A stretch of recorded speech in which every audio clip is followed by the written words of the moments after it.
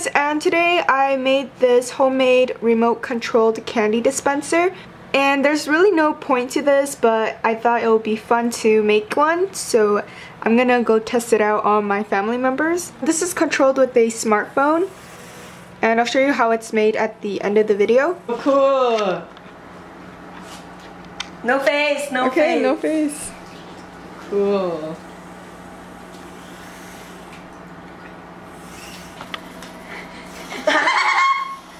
Candy! I was a candy, candy, candy, No. candy, No candy, way. candy. Candy, candy.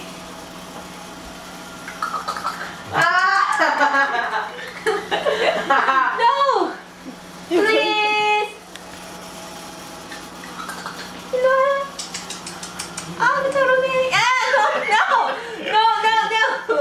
No! Give me some. 오. Give me some. 눌러야지.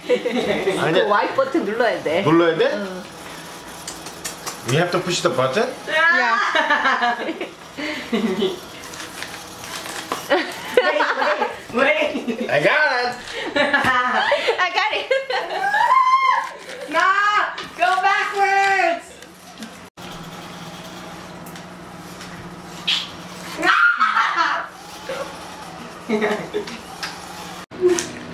오.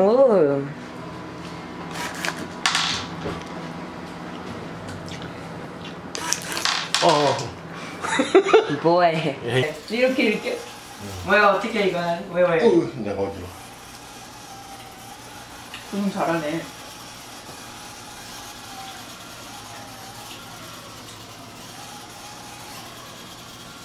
왜 no? 왜? 다시 절로 가. 절로 가. 뭐? 자, 나이 오케이. Oh, cool. Now give me some candy. Don't touch ya. 오.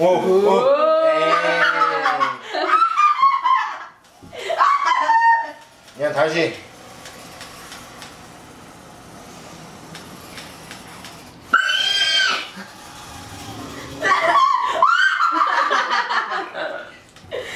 It's called reverse. Stop. Ready? Oh yeah. Stop. Stop. Yeah, stop. Stop. 다시 몸을.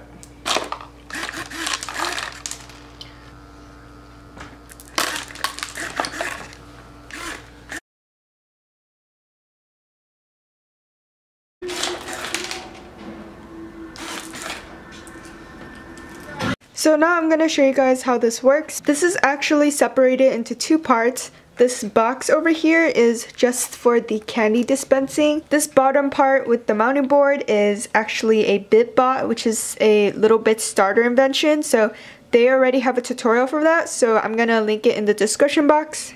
I can't do a tutorial because then I'll have to break this. This includes one power bit, which is the blue, and of course the battery.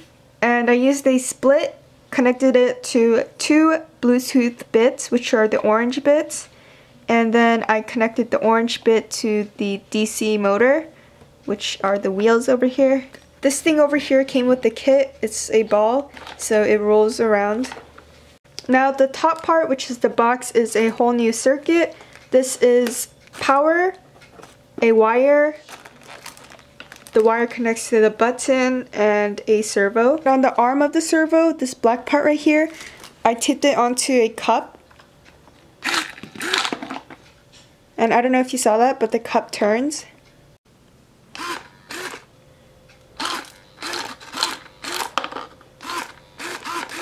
There's a hole at the top of the cup, and that's where the candy falls through. This is a mini water bottle, and when you press the button, it turns the cup.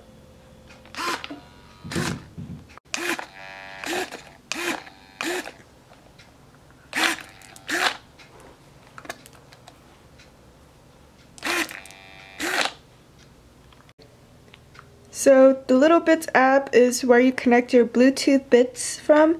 So I just go to bit controls and it's on drive mode. And you just select your Bluetooth bits.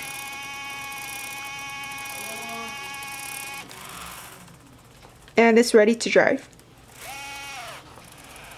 I hope you guys enjoyed watching this video, and if you did, please give this video a thumbs up and subscribe if you haven't.